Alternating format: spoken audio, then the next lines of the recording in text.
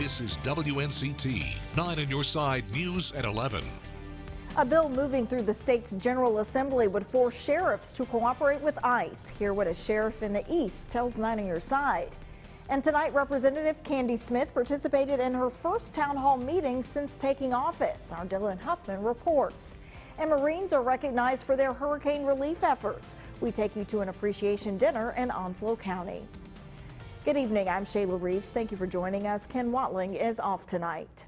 A bill is moving forward and it impacts sheriffs in our state. The measure requires sheriffs in all 100 North Carolina counties to report the legal status of inmates to the federal government and honor ICE detainer requests. The requests can be used to hold criminal suspects up to 48 hours. Craven County Sheriff Chip Hughes says most sheriff's offices already comply. The bill would require all to do the same. It would probably require them to do what they were elected to do and protect the citizenry. Not that they're not, but this is part of it. You know, you don't want to release a dangerous criminal back into the community that should be held. The bill passed the House Judiciary Committee yesterday. It must clear at least 2 other committees before going to the House floor. Representative Candy Smith and Senator Don Davis say they're trying to be as transparent as possible. That's why they held a town hall meeting tonight. Citizens shared concerns and lawmakers discussed what they're working on in Raleigh. 9 on your side's Dylan Huffman attended the town hall and has the latest. There was a lot to take in from this meeting. Davis and Smith went over all of the bills in Raleigh that they are backing right now. Everything from protecting the military to trying to secure more money for the Brody School of Medicine. How are you working with the Republicans or the Democrat across the aisle, as they would say, to really get some of these things through? One of my things I ran on was working across aisles.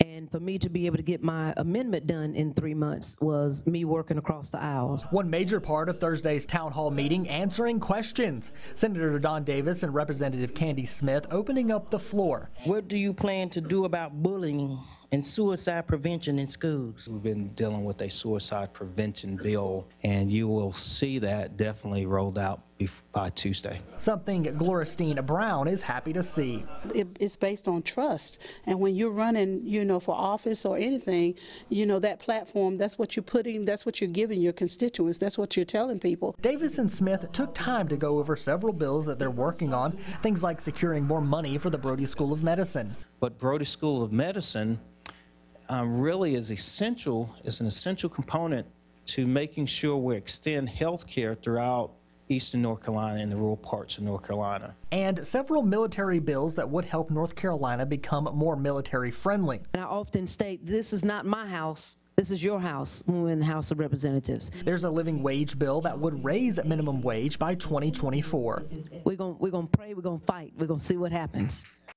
There was probably around 50 people there tonight, and the people that I spoke with say that they felt like it was a good night. They say that they believe that there are some good things happening in Raleigh. Everybody got one of these pamphlets to fill out. You can put in there kind of what you learned, kind of the questions that you still have, things that Davis and Smith need to keep working on in Raleigh.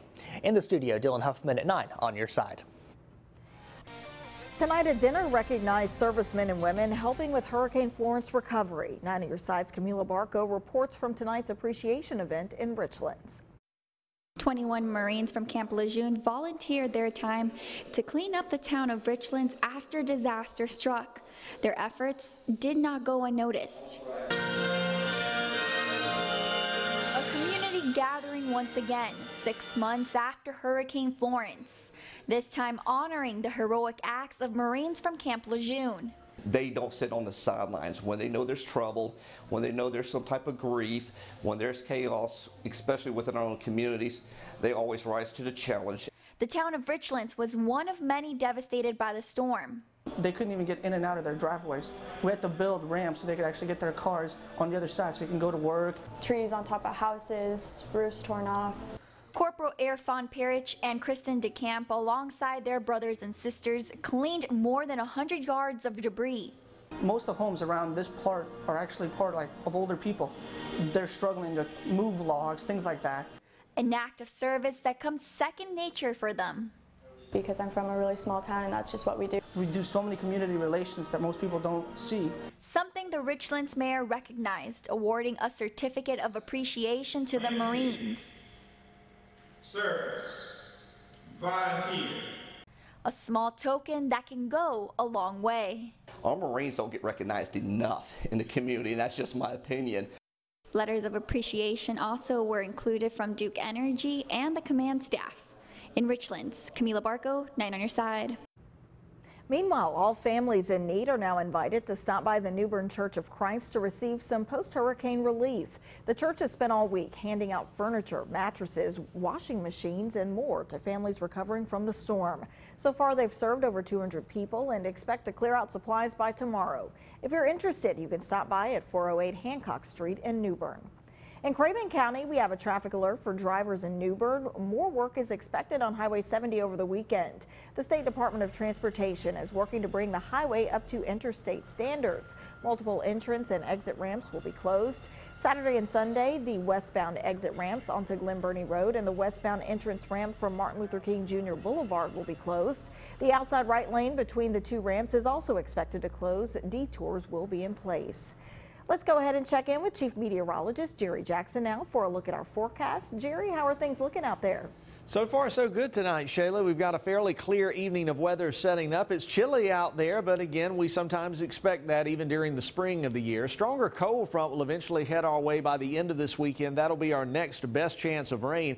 Until then, if you have outdoor activities, you've really picked the right week because the weather is going to cooperate with you for sure. Hour-by-hour precision cast model showing mostly clear skies tonight, mostly sunny when you wake up tomorrow morning. That'll give way to mostly clear skies again for Friday night, and temperatures will actually be much warmer tomorrow than what we saw outside today. So it'll finally not only look more like spring, it'll feel more like spring. And you can download our First Alert mobile weather app and see just how warm it'll be for your home location. To give you a general idea though, tonight, mostly clear, overnight lows in the 40s. Tomorrow, most of our inland areas should be in the 70s under sunny skies. It will be a little bit cooler closer to the water. The coast, the Outer Banks will see highs in the mid-60s. Your boating forecast, small craft advisory will be in effect. Seas averaging 4 to 6 feet, 1 to 2 foot with the sounds, light chop for the lakes and rivers. Your inland First Alert 7-day forecast filled with sunshine for Saturday, and at least we start out with sunshine on Sunday, but a chance of rain arriving late in the day. Slight chance of a few residual showers on Monday, 50-50 chance of rain on Tuesday with a new storm system moving in,